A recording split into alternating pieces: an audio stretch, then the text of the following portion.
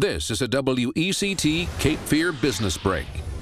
Hello, I'm Eric Hine, and with me today is Dr. Deidre Blanks with Wilmington Face, here to talk to us about a procedure called rhinoplasty. How you doing? Yes, I'm doing well. Great. Tell us a little bit about what is rhinoplasty. Rhinoplasty is surgery that can change the shape of someone's nose, whether they're concerned that their nose is too big, if they'd like to take the hump down, or if they'd like to actually change the size of their nostrils and just give them a better overall look of their nose. Okay, so who would you say would be like a good candidate for this type of procedure? The candidate for a rhinoplasty is anyone who's willing to undergo a surgery procedure in good mental and physical health, and they want to change their nose.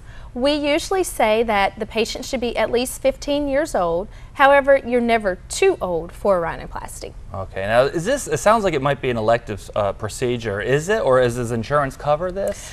Insurance will cover it if you're having difficulty breathing. However, if your only concerns are cosmetic and you just want to change the look of your nose, insurance does not cover that. Okay, now if somebody goes through this procedure, what can they expect after treatment? After treatment, some people do have a minimal pain. They may have a little bit of bleeding with some nasal stuffiness.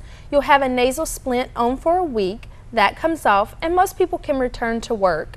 However, a lot of people are concerned about nasal packing, and we don't do nasal packing anymore after a rhinoplasty. Okay, now I remember the old way they used to do it. You used to get the swelling and under the eyes. Does that still happen today? Some people can get some bruising and swelling around the eyes. That is dependent, and you never know if it's going to happen to you. Fantastic. You can learn more about that procedure, I'm sure, by visiting your website. Yes, you can. And by that, you can go to Dr. Deidre Blank's website at www.wilmingtonface.com.